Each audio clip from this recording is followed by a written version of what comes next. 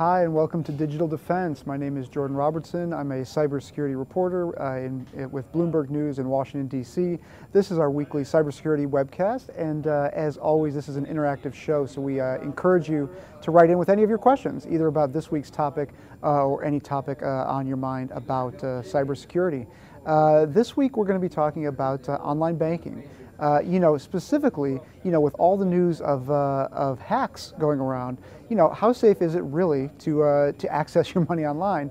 I have a couple of pretty simple answers, but also some tips and tricks, to make accessing your money online, even easier. And again, we're broadcasting live here on Facebook and Periscope. And if you have any questions, please feel free to write them in the comments section below.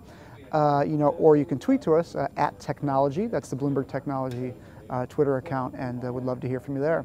So I want to get into this topic by way of anecdote. A couple years back, a cybersecurity firm named Kaspersky, came out with a really interesting report about a very advanced group of cyber criminals, and the possibility that they had stolen $1 billion US dollars, from banks around the world. Now that figure was subsequently disputed. The cybersecurity community, some in the community, questioned whether that was an accurate number. But for the purposes of this discussion, let's leave that to the side. I mean, at the very least, what Kaspersky disclosed and discovered was a highly advanced, bank hacking operation, that really shows the future of, what are the threats that banks face. And and by extension, what are the threats that you as a consumer and a user of banks, what kind of threats do you face, and what kind of threats do your money face? So I want to walk you through what that example was to give you a sense of what really the state of the art looks like these days in terms of what banks need to be worried about, and again, by extension, what you need to be worried about. So the group that Kaspersky had identified was called Carbonac. This was a worldwide hacker group. But the reason I'm bringing them up is, what they did was so interesting, because the way we tend to think about bank cyber attacks is that they attack individuals' accounts. So somebody's going to attack my account, drain the money, get somebody to cash it out somewhere, and then you're left with a drained account. That's typically the way, bank hacking has been understood. What this group's, one of their primary innovations was, they found many different ways to drain money from banks, and that's why, according to Kaspersky, they were able to amass, as much as potentially $1 billion from these thefts. And the way they did it is this. Again, the way we typically, this is a graphic that Kaspersky produced. They have a very good marketing division and PR division that produces these things, and it's pretty helpful. What you're seeing here, the most important thing here is what's on the right side. There are 4 different ways that this group drained money from victim banks, and only one of them was targeting individual account holders. What they were really after was the bank's money, not individuals' money. That's a lot of work to compromise individual accounts. They wanted the bank's money. So what they did, was the first one is the most basic, online banking, taking money from somebody's account and transferring it to accounts held by the criminals. But the other 3 are the most interesting, and what I really think is relevant for viewers of this show in terms of understanding how the state-of-the-art hackers think about attacking banks these days. And again, any questions you have, feel free to leave them in the comments section or tweet to us at Technology. We'll happy to answer questions about this or other topics as we go along. So here are the 3 other ways that attackers, in this case, drained money from banks. One of them was e-payment systems. So they compromised kind of the bill pay systems of these banks, and they transfer money, the bank's money, from one place to the other. Because banks, of course, have have constituents and clients as well, not just individual consumers, but banks pay other banks lots of money all the time. So the attackers compromised those systems to transfer money to accounts they control. This one I think is really interesting. They would, by attacking the underlying databases, the bank's underlying accounting systems, one of the things they were able to do is falsely inflate people's accounts. So if you've got $1 in your account, they would say you've got $10,000 in your account. They would skim off the difference and transfer that to an account that they control. So the individual account holders never know that something's happened, unless you were, I guess, unfortunate enough to be logged into your account when somebody's adding money to it, which most people wouldn't find a big problem with. However, again, what the attackers would do is they would tinker with the bank's actual accounting systems, add money to people's accounts, and trick the banks into believing that these were legitimate transfers to accounts under the hackers' controls. It's a very clever system, and one that the individual consumer would never catch, but it's the bank's responsibility to catch. And then, the thing that got the most headlines, which is kind of the most visual, is the attackers figured out how to compromise certain ATM machines. Now, these were not by creating skimmer devices and creating fake debit cards, which is the common way that attackers have hacked ATM machines. What they would do again is these attackers are very high level. They were after the underlying databases that controlled these systems, including ATMs. So one of the things that they would do is they would trick the ATMs into thinking that that what needed to happen was a withdrawal. So they would basically tell the ATMs, in cybersecurity, the rule of thumb tends to be that if you can trick a system into introducing an error, any error basically, if you can control where that error is and how that error occurs, you can command computers to do all kinds of things that they shouldn't normally do. And in this case, what they commanded the computers to do was to spit out cash, literally spit out money, at the whim of the attackers. So, with all of these different types of attacks, that gives you kind of a sense of this is the state of the art in terms of how attackers, think about hacking banks. It's not just I want access to your account. It's I want all of these different things to happen. And I'll show you a map here as well. I mean, this particular group, and again, this report is a year and a half old, but I think is really illustrative of the threat. These are where all the banks were that this group targeted. We're getting some good questions, so I'll get to these. And again, you can leave your questions in the comment section or tweet to us at Technology. Question here is, when I'm traveling and I log into my online banking app on someone's Wi-Fi, is that safe? Well, you're going to hear me say this a lot, and anybody who's viewed this shows before knows the answer to this. There are a couple of different answers to this. One, if you have what's called two-factor authentication on your bank account, which you should, that means you'll get a text message anytime somebody tries to log into your account. Just as a general principle, that's a really good safeguard to making sure that somebody doesn't log into your account as you if they steal your password. That being said, that's just a good kind of internet hygiene principle to follow. But the question here is specifically referring to someone else's Wi-Fi.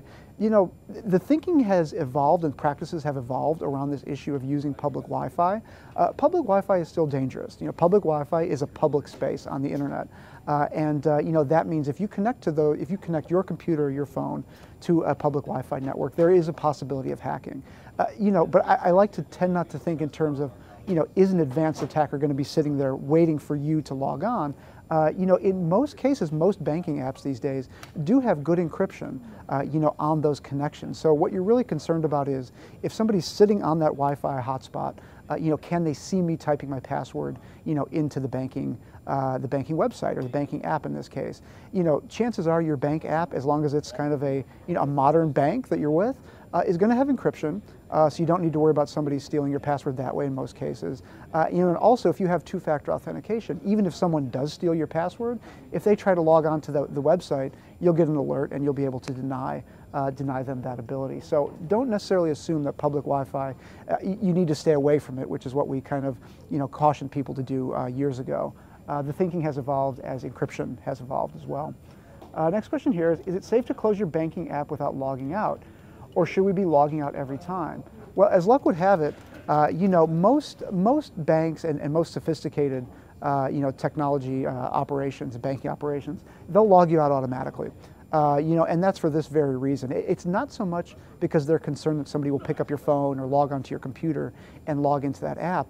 They're more concerned about something called cookie hijacking. And what that means is, actually to the previous viewer's question, if somebody can steal the cookie that authenticates you to your banking app or your banking website, say from a public Wi-Fi hotspot, in theory they could go back after you've left the machine and log in as you. It's a kind of complicated attack, but one that we saw actually used against Yahoo when they lost 1 billion user records. One of the ways those attackers worked was they were able to manufacture their own cookies to kind of pre-authenticate themselves into people's accounts. So most banks are going to log you out, kind of on your own. So it's not something you should generally worry about. But good security, good internet security hygiene is to log yourself out just in case somebody finds your phone or in case somebody has stolen that authentication credential that gets you into that account. It's just a good practice, but it doesn't necessarily need to be top of your list because of those precautions that are put in there. Next question is, what about Venmo? Is that safe? I haven't looked specifically at that app, but I know it's a popular one. I know a lot of people use it. But I would say this in general. In general, part of the issue with some of these peer-to-peer systems is that you have to link them to your bank account in most cases. On its own, that's not terrible. I mean, PayPal, many people have their bank accounts linked to their PayPal. PayPal's been around a long time. They have what the industry has generally regarded as very good security. So the only thing I would caution you about in regard to these new apps is, linking something to your bank account is always potentially a risky thing because, the app security, the third-party app security, may not be and probably isn't as secure as the actual bank itself's app. Banks spend more money than almost any other industry on cybersecurity, and they're not perfect, but they get hacked a lot, or they get attacked a lot, and they're used to deflecting some of those attacks. So whether it's Venmo or others, again, I haven't looked specifically at the security of Venmo. I would just be wary, a little bit leery of linking those to your bank accounts directly if there are ways to add money to those accounts and those services without linking it to your bank account. I think in general, that's usually the safer bet, the safer way to go until the apps get pretty mature. Next question here is, a lot of apps ask for your credit card info now ahead of time, like Uber. Is that safe? Well, again, this is another area, and one of the benefits, I think, of this show in highlighting is that it used to be, if somebody stole your credit card, you were in for months of hurt and discomfort because it would just take you, countless hours to call retailers and call your bank and call anywhere that somebody, misused that credit card. Now, credit cards are one of the least impactful things that a hacker could steal from you. So again, there's been this switch, and I think a big reason for that is because banks and retailers and others have gotten really good at detecting fraud, and even more than that, they've gotten really good about reimbursing people very quickly when they've been the victims of fraud. So, in terms of giving a credit card to an app like Uber, again, I would say it doesn't need to be the highest thing on your list in terms of something you need to be concerned about, because we've all been contacted by banks, saying, hey, your credit card number has been compromised by some retailer or some gas station you used it at, 10 years ago or whatever. We're sending you a new card. I mean, it can happen within a day. So I really wouldn't worry about that too much, but you do need to pay attention to your credit card account. I mean, that's one of the responsibilities of having any of these devices and any of those tools like a credit card. As long as you stay on top of your account and you watch for suspicious activity, that's always going to be your best defense. The next question is, what about depositing checks via mobile banking?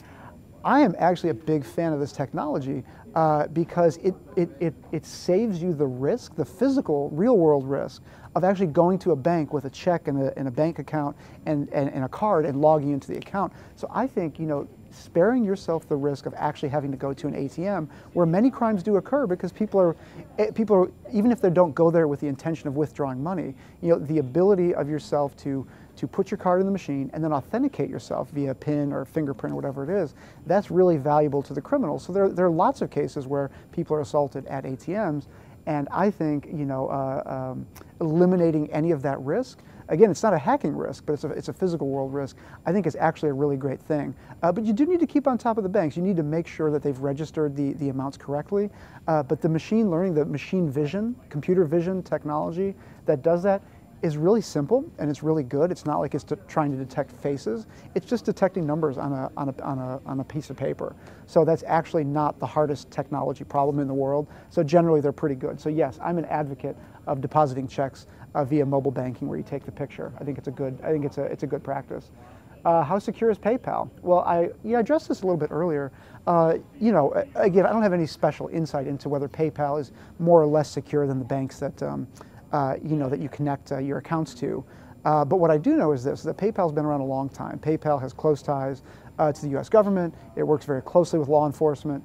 And it's just seen so many attacks over the years. So just by nature of being around as long as it has, any company that's been around a decade or longer, and any company that's been around a decade or longer and exists in the financial services sector, is going to get really good at figuring out what the hackers are after and how they get into their system. So doesn't mean they're perfect. I mean, tomorrow we could see some major PayPal hack that, that nobody else saw coming. But I would say it just in general, organizations like that at that scale and that size, they tend to have very good security protocols built in. But again, and I say this all the time, you can't depend solely on the company to protect your data, 100%. You've got to set up the two-factor authentication. And I sound like a broken record on it, but it's impossible to overstate, how important that is. Because what that does is it makes it a lot harder for anyone to log in as you and transfer money from one place to the other, because hackers can get into these systems, and it's really helpful for you to have some measure of control, and two-factor authentication does get you that. Next question here: is it safe to use eBay or Alibaba on your phone? I don't really draw a distinction between some of these services. Again, I'm not in the business of recommending a specific service, one over the other. But what I will say is this: again, established, long-standing companies like eBay, and Alibaba, they just tend to be more mature at these things, and they have more budget. One of the concerns, if you're talking about startups, a viewer earlier asked about Venmo and other apps. One of the concerns with a startup is just that the technology may be great, the technology may be really cool, but startups are in the business of building a startup. They're not necessarily in the business of security. Now, some certainly do a better job than others, at it, but you have to think of what the business priorities are for a startup. And in general, it's not security. In general, it is just building the company and getting customers. So when you talk about established companies, they do have budgets. They do have, lots of IT security professionals. And most importantly, they have relationships with law enforcement, to where they can get good insights and good intelligence about, ongoing threats and ways to protect themselves and, by extension, their users. And in terms of, whether it's safer or not to use it on your phone versus your computer, the technology is there such that, to me, it's kind of a distinction without a difference these days. Mobile networks in some cases are actually more secure than your home router. It's not something I would really worry about too much, though, especially if you're doing it over a cellular connection, which is it's just harder to hack. So let's see here. The next question here is: when we allow any application such as games to access browser cookies in an Android phone, and we have bank apps in the same phone, is there a security issue? What the viewer is asking, I think, is essentially, if you allow an application to access or to place cookies on your phone for one service, is that a potential hacking risk for another? And I hope I'm understanding the question correctly. And I think there's some value in this question. In general, my kind of layman's understanding of how this works is that, the cookie, the authentication token, as it were, that any site sets, is going to be unique to that site and that service. So, in theory, a cookie for one service, is not going to get you in to a different service. It's not going to transfer from one service to another. So let's say a cookie for, Gmail is not going to log you into your Yahoo account. And hackers are always finding ways around these things. But in general, this does touch on a topic that I am very interested in, though, which is, apps require you, in many cases, to give more permissions than you necessarily would be comfortable with. And most of us, we click through because you want to download the app, you want to just get to it. So you don't really have a choice. So it's kind of like a false choice that, these apps are telling you, do you allow this app to access this data? Like, if you've downloaded the app, you obviously want it. So I would love to see statistics on the number of people who actually say, no, I don't approve of those permissions, and I'm not gonna install this app. My guess is that the vast majority of people just click all the way through. And the problem with that is not so much that a hacker can bounce from one app to another, which again I think is what the viewer is asking.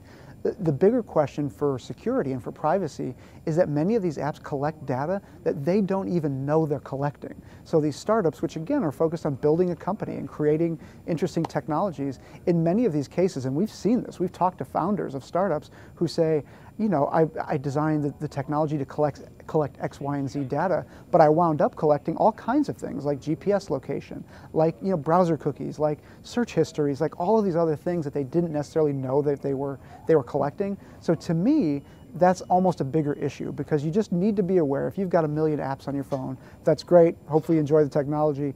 But many of these apps can collect data that even the owners of those companies are not aware of, which, as crazy as it sounds, it does happen, and it happens a lot. And the result of that is, if those companies get hacked, and again, these tend to be smaller companies or individuals, that data, such as location and things like that, such as search history, it could leak that way. So it's just something to be aware of. We're getting a lot of great questions. Thank you for sending these in. Again, you can leave them in the comments section or tweet to us @technology, and we'll get to all these. A lot of people are commenting, that Bitcoin is a solution to all of this. What are your thoughts? So Bitcoin's a really interesting technology. I mean, you'll hear lots of people talk about Bitcoin being the future of banking, period.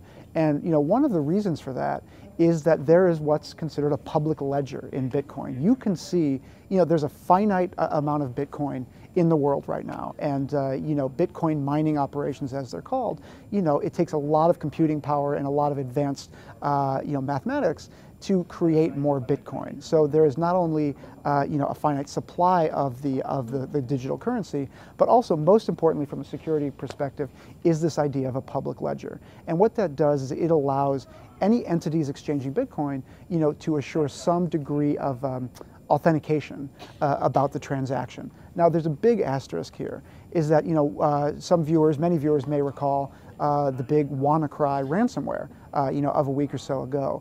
And I've talked to a lot of security experts about it, and they say one of the reasons we're seeing these really big ransomware attacks, where hackers, infect your computer, encrypt your data, and demand usually some kind of small payment of $100 or $200 or whatever to decrypt your data. The reason we're seeing many more of those is because of the rise of digital currencies, such as Bitcoin. So while there is, quote unquote, a public ledger, if you're a criminal and you're registering accounts that are not in your name, they're not on computers that you actually have associated your personal identity with, there are many, many advantages for criminals in the anonymity that digital currency can afford as well. So it really is a double-edged sword. I'm very interested in the technology because of this idea of the public ledger. Many banks are as well.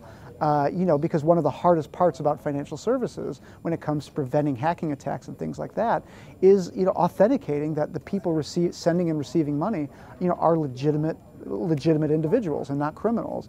Bitcoin has a potentially interesting way, around that problem. But again, with any technology, especially security-related technologies, it's often a double-edged sword. And I say this to people all the time.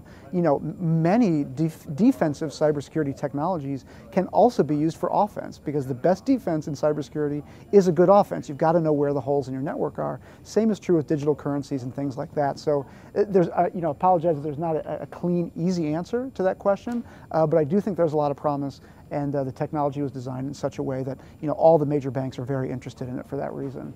Some really great questions here. So many people rely on online shopping now rather than going to a physical store. Do you have any safety tips for online shopping on your phone? Again, I'll sound like a broken record, two-factor authentication. Because online shopping is so easy, and because some criminals have decided it's just far easier to traffic in to fence illicitly purchased goods, such as I break into your Amazon account and I order myself 10 flat screen TVs and then go sell them into the criminal underworld. It really does benefit you to have the same protections that you would on your online banking accounts. In your e-commerce accounts as well, because criminals are not just interested in money, they are also interested in expensive electronics and other goods that they can sell.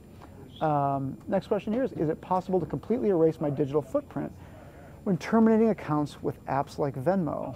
Well, when you delete those services, if I think I'm understanding the question correctly, there's always going to be, these companies will always have your data, and companies, have different policies regarding data retention. Especially though, here's the trick, when it comes to financial services and things like money transfers, I don't care what app you are, any company is going to be very, very afraid of getting a warrant from the federal government for information related to potential money laundering using your service. So by default, these services are going to keep lots and lots of records, unless they're designed for security or privacy. But again, that raises potential issues for them, because if the U.S. or some other government, slaps them with a warrant for information, and they believe criminals or worse, terrorists are using these services to transfer money. And again, this is not a commentary on Venmo or any other app specifically. These organizations tend to keep very good records. In some cases, they keep good records because the government has demanded that they do so. So just because you erase the app doesn't mean you've eliminated any record of your transactions. But again, apps you record data differently. But when it comes to financial services, there's just going to be lots and lots of record keeping, because companies need to protect themselves. And that's just a reality of the world that they live in.